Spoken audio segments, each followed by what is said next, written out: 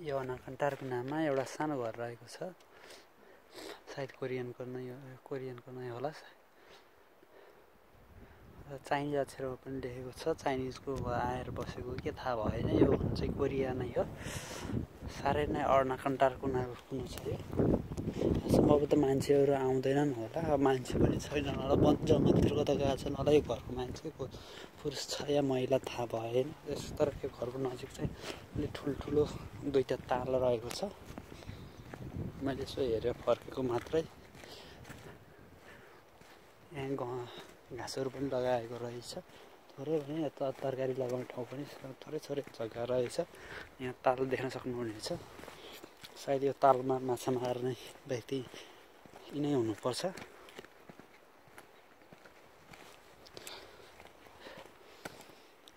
घुम्दै आउने क्रममा चुरुटको गन्ध पनि आइरहेको छ। सायद यतै वरिपरि कतै हुनुपर्छ मान्छेहरू। चुरुट पनि खाँदो रहेछन् क्या। ताल रहेको छ। सुन्दर ताल रहेको छ। ताल भन्दा नि सानो पोखरी भनौँ। पोखरी भनेर गाईबस्तु बस्ने होइन कि अलिकति ठुलो ताल भनेर। तालभन्दा अलिक सानो रहेछ। राम्रो रहेछ। सायद यहाँ माछा मार्ने ठाउँ होला। पहाडबाट आएको पानी यो खोलो हुँदै आएर यहाँ झर्छ। चाइनिज अक्षरमा लेखेको रहेछ। के लेखेको रहेछ यो चाहिँ थाहा भएन। चाइनिज नै कोरियन नै हो। कोरियन अक्षरमा लेखेको छ यो। के भनेको हो।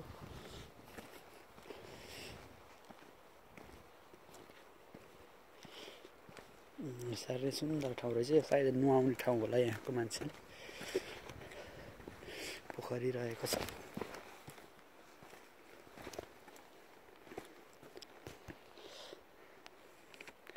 ल म यसरी घुम्न आइरहेको छु।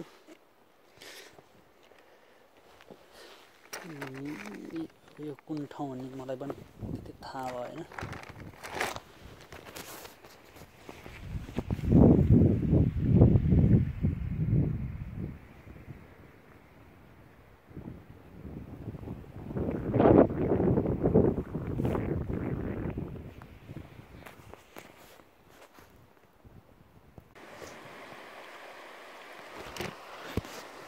खिच्दैछु म यता छँदैछु।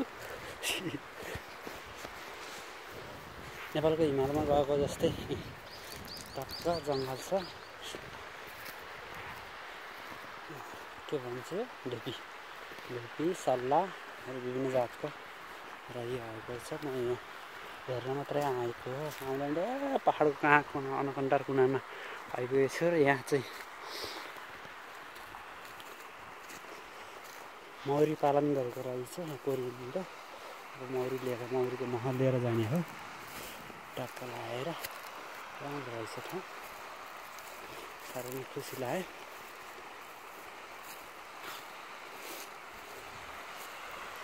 यहाँ माथिबाट नै सबै स्टेप धेरै लगानी गरेर बनाएको होला सायद। तर राम्रो रहेछ। म मौरी पालेको पनि देखाउन चाहन्छु है एकैछिनमा। यो पहाड हो। पहाडको यो पानी ठ्याक्क सकिने बित्तिकै ठुलो ताल आउँछ। दुईटा ताल छ। दुईटा ताल यो ताल के भन्छ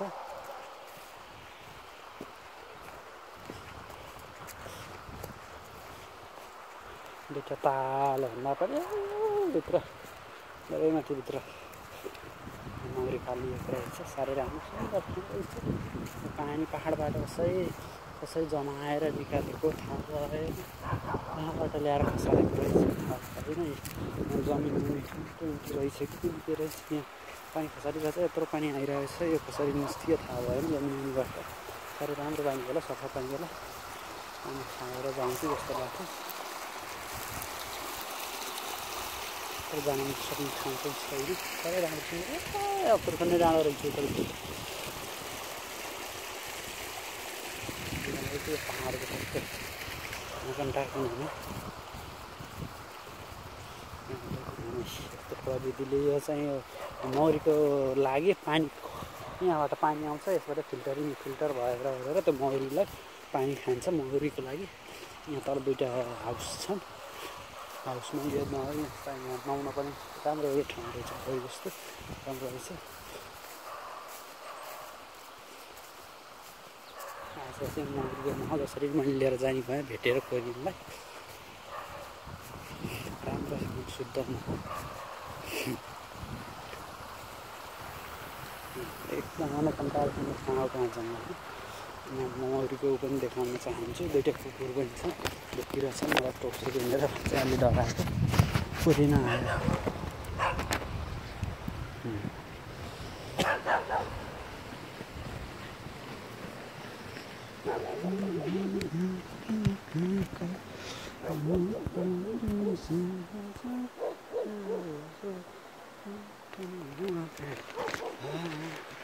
कति सुन्दर शान्त आनन्द लाग्यो सबै मौरीको लागि बनाइएको राख्ने ठाउँ हो पानी पर्दाखेरि राम्रो रहेछ 300-400 आज थपेर बाहिर विदेशी कामदार ल्याएर राख्दा पनि राम्रो ठाउँ रहेछ सबै मौरी बालिएको हो साह्रै राम्रो रहेछ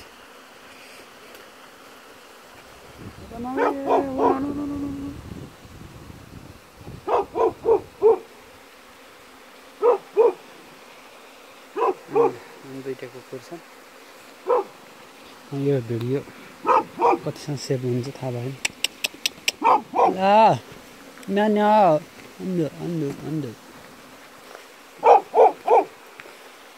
भिडियो बनाउँदै तल घरसम्म जान्छु पुरेनको घर रहेछ तल चाहिँ घर यहाँ चाहिँ मौरी पाल्नको लागि भित्र बनाइएको ठाउँ रहेछ राम्रो ठाउँ बनाएको रहेछ पुरै जङ्गलको बिचमा सायद जङ्गलमा फुलहरू राम्रो फुल्छन् भनेर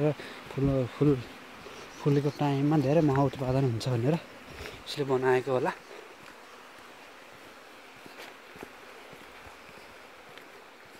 यो महको गन्ध रहेछ महको यो कुटहरू फालेको हुन्छ सायद अनि त्यो कुहिएर होला सायद हल्का हल्का गन्ध पनि आइरहेछ कहाँ कहाँ यो कनकन्टार कुनो रहेछ पहाड रहेछ मैले यहाँ भिडियो खिच्दैछु म उसको कोरिनको घरसम्मै पुग्छु भिडियो खिचेर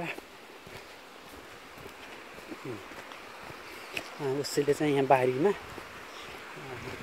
घाँस गाईको लागि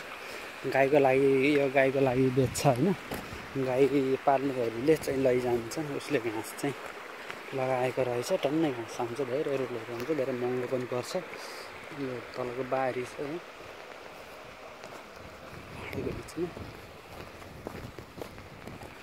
म बिहान कति 10:30मा हिँडेको 10:30 बजेबाट अहिले 1 बज्यो 1:15 भयो 1:15 हुँदाखेरि अब आधी घन्टा जति हिँड्दाखेरि रेस्ट गरेर बस्यौँ होला नत्र यसरी आएको पुरै धेरै भित्र रहेको छ यो ठाउँ चाहिँ यस्तो राम्रो पानीलाई चाहिँ माथिको पहाडको भेलले चाहिँ झ्याप्पै भत्तै नलैजाओस् खारेर नलैजाओस् भनेर ठाउँ ठाउँमा यत्रो पाइपहरू राखेर प्लास्टर गरेर स्टेप बाई स्टेप बनाएर यो के भन्छ यसलाई ढुङ्गा ठुल्ठुलाहरूको काहीँ खार्नलाई रोक्ने ठाउँ भनौँ न मलाई त्यो भन्न आएन राम्रो रहेछ माछा पनि पर्छन् भनेर होला सायद त्यो कसो त्यो के भन्छ घाँसलाई थिचेर राखेको छ त्यहाँ माछा बस्नलाई होला नि माछा बस्छन् भनेर होला यसो माछा टन्न पाल्न सकिन्छ ओल्ला छेउबाट तल्ला छेउसम्म जाली लगाइदिने र बिचमा माछा लिनु पनि तल माछा बग्नु पनि पाउँदैन पानी मात्र बग्छ अनि माछा पनि धेरै राम्रोसँग खुवाउँछन् टन्न बाह्रै माछा पाइन्छ अहिले यो खडेरी टाइम हो खडेरीको टाइममा पनि यत्रो पानी छ भने यो पानी चाहिँ जति नै माछा पाल्न सकिन्छ नि यो पानी चाहिँ तल बगेर गएर तालमा मिसिएको छ तालमा 2टा ताल रहेको छन् तल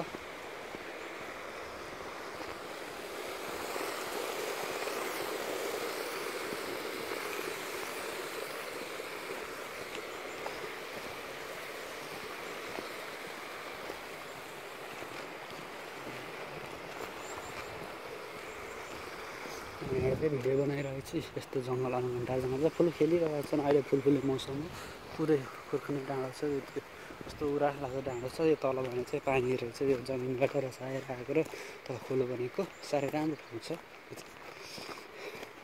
राम्रो भए तापनि तथापि अनकन्टार भएको कारणले बिजुली नभएको कारणले सोलर पावर राखेर घरमा बसेको छ यहाँको कोरियन आफ्नो जीविकोपार्जन गरेको छ।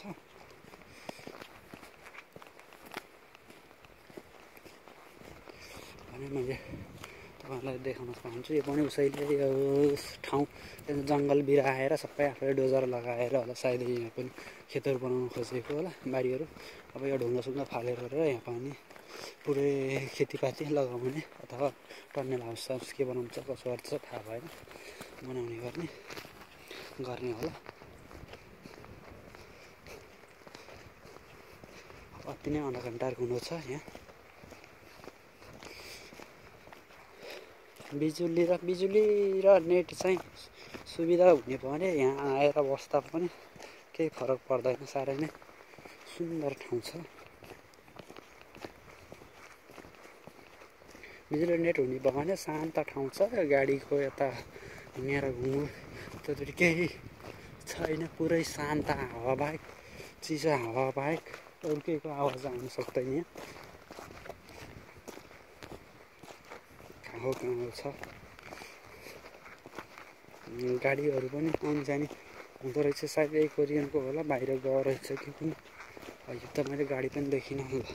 तपाईँले यो साउन्ड बिस्तारै ताल देख्दै हुनुहुन्छ।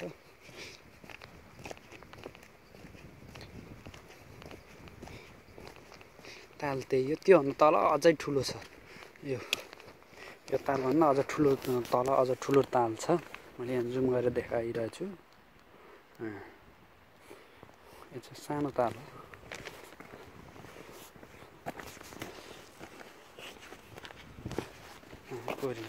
कोरियन आयो। मैले यो भिडियो बन्द गरेँ।